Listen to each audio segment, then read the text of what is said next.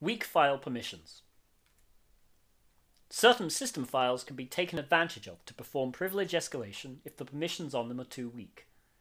If a system file has confidential information we can read, it may be used to gain access to the root account.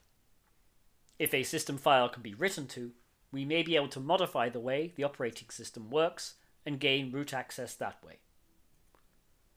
The /etc/shadow file contains user password hashes, and by default is not readable by any user except for root. If we are able to read the contents of the shadow file, we might be able to crack the root user's password hash. If we are able to modify the shadow file, we can replace the root user's password hash with one we know. Let's run the Linux Smart Enumeration script without it prompting for a password.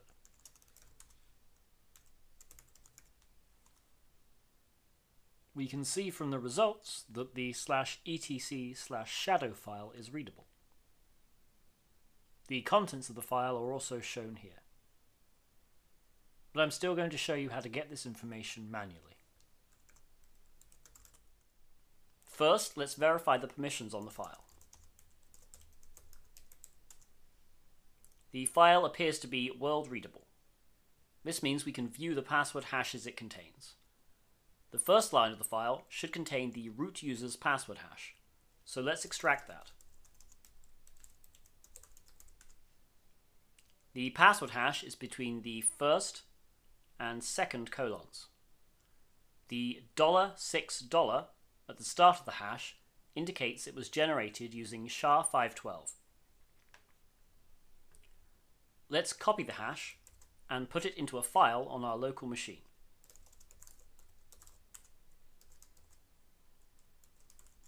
Now let's try and crack the hash using John. We're going to try and crack it using the RockU word list.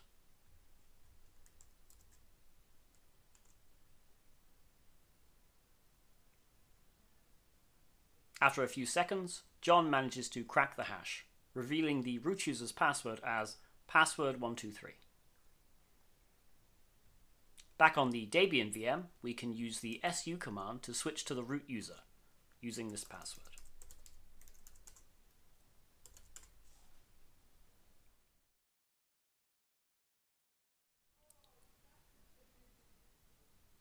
Let's run the Linux Smart Enumeration script with the level set to 1.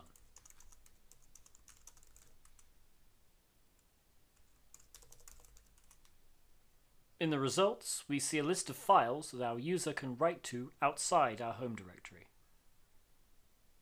The /etc/shadow file is in this list. Let's verify the permissions on the file.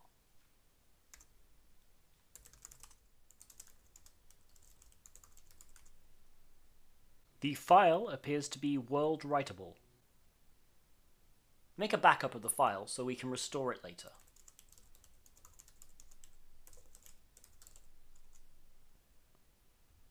On our local machine, generate a new SHA-512 hash for a known password and copy it. I'm going to use new password as my password.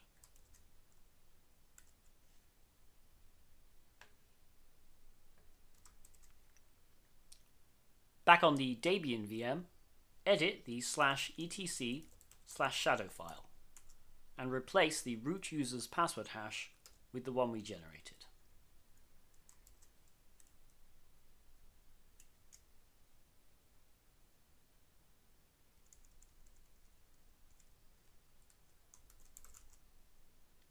Use the su command to switch to the root user and enter the new password when prompted. Don't forget to restore the original shadow file when you are done.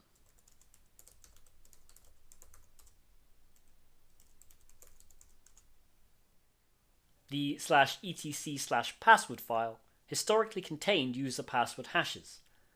For backwards compatibility, if the second field of a user row in the password file contains a password hash, it takes precedent over the hash in the shadow file.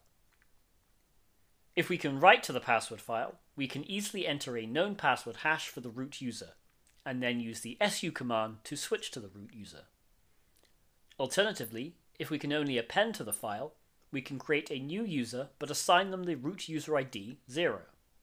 This works because Linux allows multiple entries for the same user ID as long as the usernames are different. The root account in the /etc/password file is usually configured like this. The X in the second field instructs Linux to look for the password hash in the /etc/shadow file.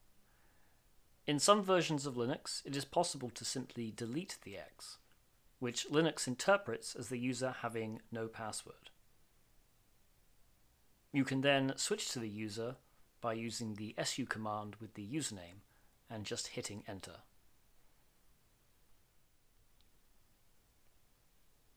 Let's run the Linux Smart Enumeration script with the levels set to 1.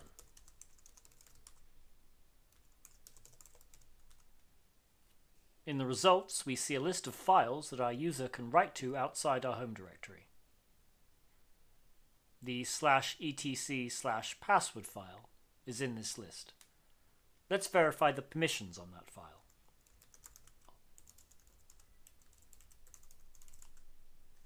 The file appears to be world writable. On our local machine, generate a new hash for a known password and copy it. I'm going to use password as my password.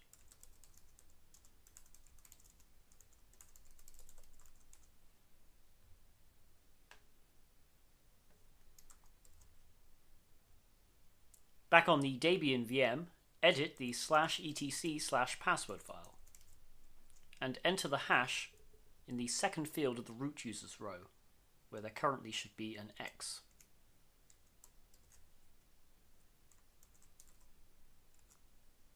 Use the su command to switch to the root user using this new password.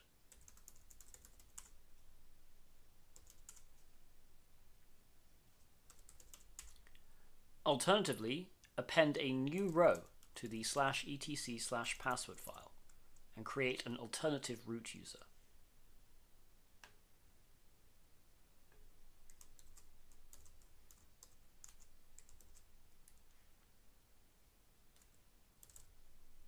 This works because the UID is still set to 0.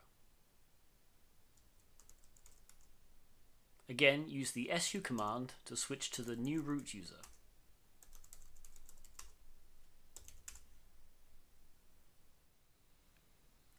Even if a machine has correct permissions on important or sensitive files, a user may have created insecure backups of these files. It is always worth exploring the file system, looking for readable backup files. Some common places include user home directories, the system root directory, /temp, and /var/backups. Let's look for interesting files in some common locations. In the system root directory, there is a hidden .ssh directory, which we have permissions to view the contents of. Inside this directory is a world-readable file called root_key. If we view the contents of this file, it appears to be an SSH private key. The name of the file suggests it may belong to the root user.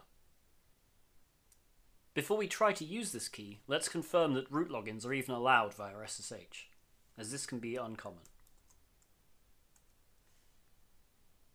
It looks like we're good to proceed. Copy the key over to our local machine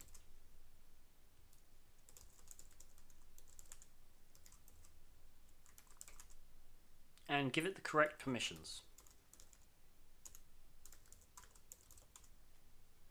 Now use the key to SSH to the Debian VM as the root account.